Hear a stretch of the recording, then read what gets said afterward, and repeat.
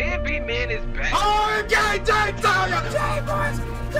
oh my gosh, the man got messed up. This is a 5 out of freaking 5. It is beat making time. Next week is E3 week. My album comes out next week. I have the leopard. Oh, look at that, my God. This is your boy.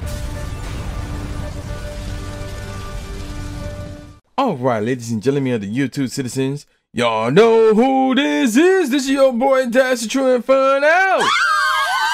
Back at it with another Pokemon Unite commentary video for you guys. And before I get on with today's topic, man, this country is in a world of trouble. You know, obviously we got the shooting that took place at an elementary school of all places. It's really sad. It's really sad. And then, you know, you got the shooting that took place in Buffalo. I talked about that once before. I'd rather not talk about the one that happened in Texas at the elementary school, because I'm going to get severely pissed off if I do. There's just a lot of things wrong within this country. So I'm going to just say my little two-piece about that, and I'm going to keep it moving. So, and again, one of the things that's wrong with this country is, you know, aside from the mass shootings, matter of fact, there was a former Fortnite pro player who posted a video and doubled down on that video where he showcased all of his guns, saying, I'm prepared in case there's a zombie apocalypse or a black people apocalypse. Now, he didn't say black people. He said the N-word with the E-R. And then he even doubled down on it on the Twitter post. And his Twitter is now gone, by the way. And he's no longer associated with Fortnite. And then a few days ago, somebody sent wrestler Alexa Bliss a message saying, yeah, if I find you, I'm going to shoot you and your husband. It's out of control. But going on today's topic, I mentioned WWE superstars.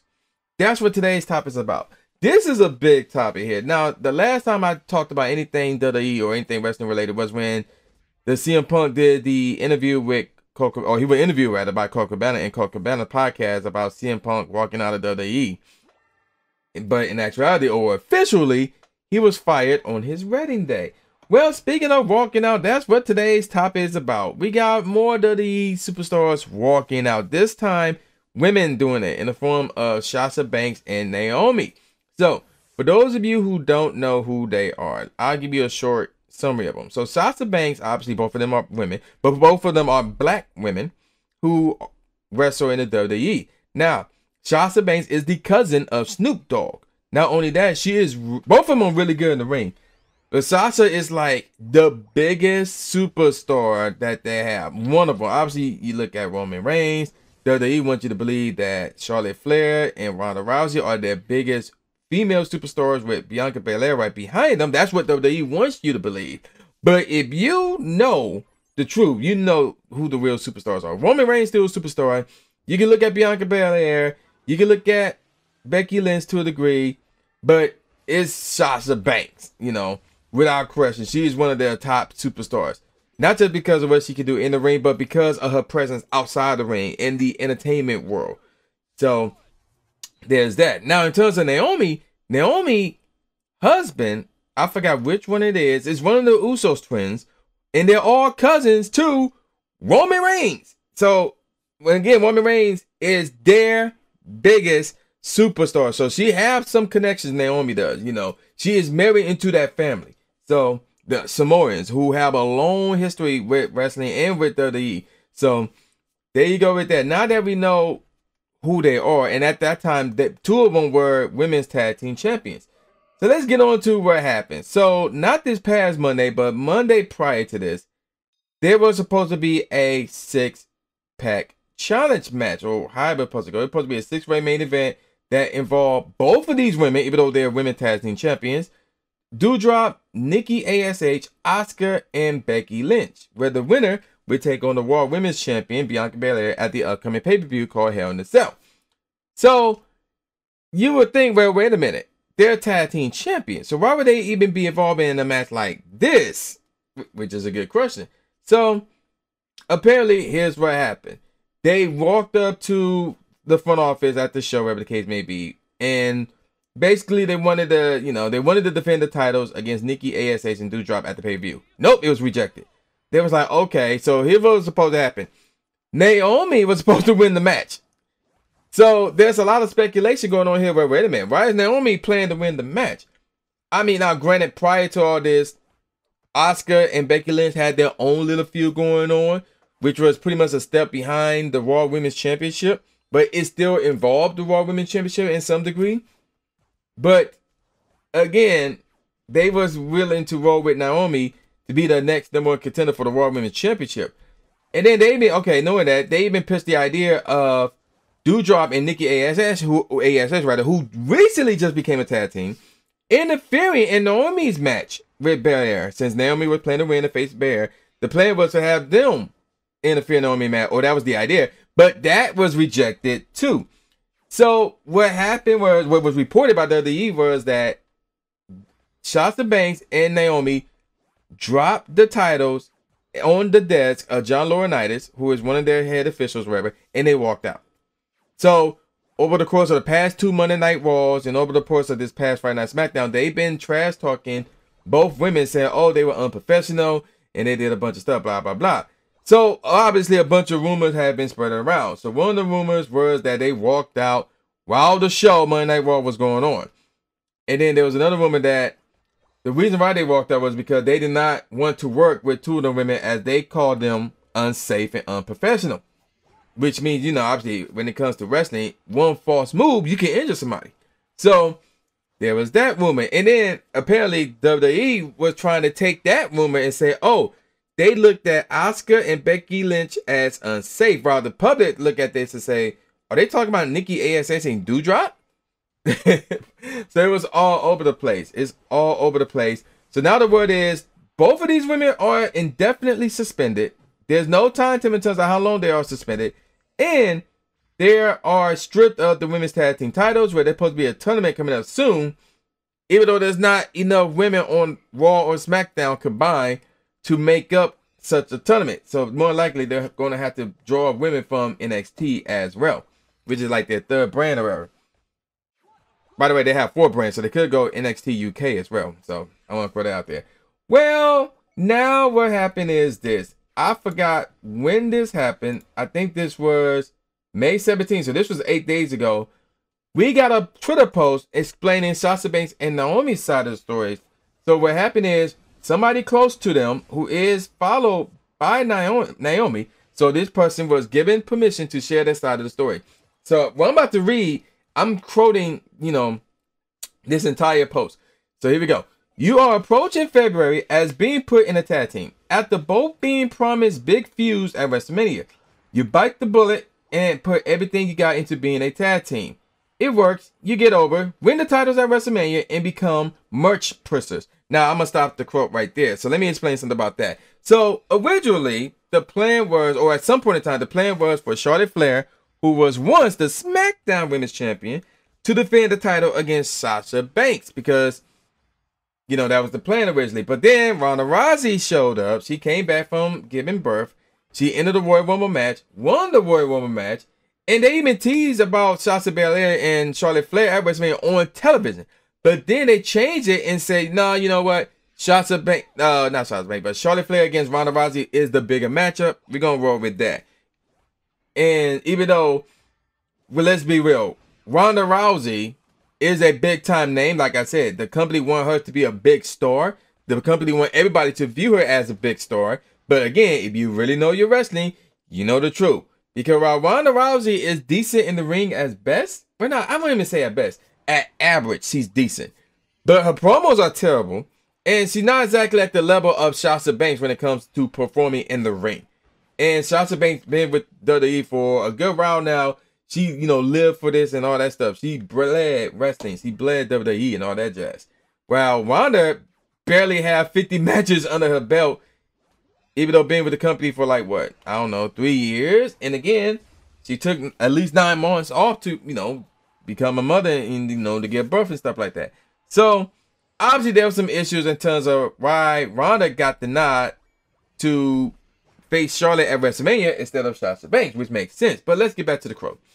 5 weeks into your reign, you show up to live television and ready to work. You are told you will be in the main event and you are happy. Okay, yeah, and women has been main eventing Monday Night Raw, I think, for like 4 weeks straight, which is cool. We need to see more of that. That's straight. That's good. You both are then told that one of you will be going over from pinning the other. You have questions why that decision was made and how it will help Sasha and Naomi. Let's continue. You request a meeting with your boss to discuss it. Your boss takes the meeting and everything is actually going well. He understands your concern. The meeting ends well and the match is told to be reconstructed. For some reason, producers got mad about it. You then ask with one of your members going over what happens to your titles. You are told basically that you would just be carrying the belts. They want to use you both to help both women's champions get more over. So, here was the original plan. At the upcoming Hell in a Cell pay-per-view, originally it was supposed to be Bianca Belair defending the Raw Women's Championship against Naomi, while Sasha Banks was supposed to challenge Ronda Rousey for the SmackDown Women's Championship. Now, obviously, you could tell how this one was going to end. Bianca and Ronda was going to keep their respective women's championships, while the tag team champions were going to lose that match, their respective matches. So, basically, they want the women's champions to get over the women's tag team champions, which makes no sense to me at all. You could put any other women in those respective roles, and they can get over just fine. You know, they don't need Sasha and Naomi to do that. They got their own titles. They want to defend their own titles. They want to put focus on their own titles, which is not a bad request. But let's get back onto the quote, as we're now on the second page. Neither one of you will win the solo titles, and you won't defend your tag team titles until Money in the Bank, which is a July pay-per-view. So this story has been going on since mid-May, and he got the rest of May, and obviously right now May is over, but obviously this is when they were told at this point, mid-May. Then you got the rest of May, all of June, and probably the middle of July before the Money in the Bank pay-per-view. I don't know when the Money in the Bank pay-per-view is, but it won't be like the first week of July. I can tell you that. Because matter of fact, maybe, because SummerSlam is late July, which is weird, but whatever. You asked for another meeting with your boss, get back to the quote, but this time you are being called spoiled. A producer walks away screaming. He comes back and tells both of you to fix your attitudes. Y'all have a brief meeting amongst yourselves and decide to stand up for yourselves. You go to another boss and make it clear you just have concerns. You ask, why are we even in the match and why aren't other women in it? You ask why your titles have no stories for 2 months, which is true. Again, so we're talking March, well, April and May, or really from May to July. So let's, or April to June or something along those lines. But yeah, it's accurate. Let's move on. Again, you are met with fix your attitudes. So after one final meeting with yourselves and asking others, you make the ultimate decision as a team. It's that, oh yeah, speaking of this, let me get off the quote. So another rumor is that Sasha Banks pressured Naomi into walking out with her, or she was the leader, which is why management is more mad at Sasha than Naomi, which is apparently not true, but let's continue on. It's sad how one-sided is trying to create a fucked up narrative. I'm continuing with the quote here. Also, it was asked why wasn't Nikki ASS and Doudrop in the match instead of starting their program tonight. Naomi nor Sasha talked down about being in the ring with either one. I don't know how that got flipped. End quote. So, there you go with that. So, it's basically a he said versus she said type of scenario. And while both of them are suspended, Sasha Banks been living it up, man. She been partying with these celebrities, hanging out with these celebrities. Like, she's been living it up, like, for reals. So, you can't be mad at them at all, man. So, it's a scenario where you would think they would be doing a good job since women has been main eventing the show, but when it comes to the women tag team titles, which has been crapped on multiple times, you would think they would like try to elevate those titles as well, but nope, that's not a concern of theirs. So yeah, I can see why Sasha and Naomi are upset because the women tag team titles, which was a title that Sasha won back, by the way, because that title was not a thing. Those tag team titles were not a thing for the longest of time. But it was really the efforts of herself and Bayley, another female superstar who was injured, by the way. They basically wanted the tag team titles back, and they came back, and they were the first ever women's tag team champions rather. So it's pretty interesting that once again WWE shows little interest in the women's tag team championships. Again, even though women have been main eventing Raw, although we can't say the same about SmackDown, and women has been hugely featured on NXT over the past few weeks. The Raw and the NXT side is good. But at the end of the day, the women's tag team titles, yeah, they need to elevate those as well. Otherwise, why they even have them?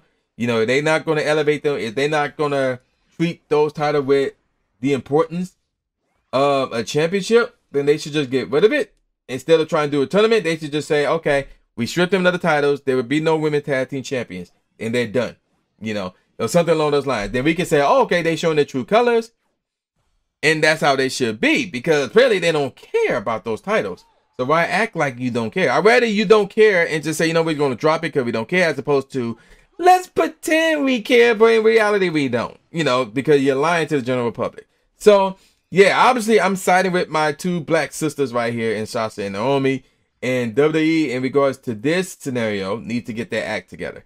And I'm going to call it a wrap. So with all that said, y'all know who this is. This is boy New J Gatsby, a.k.a. the new Stephen A. Smith, saying peace out, y'all, and I'll see y'all next time. Yeah.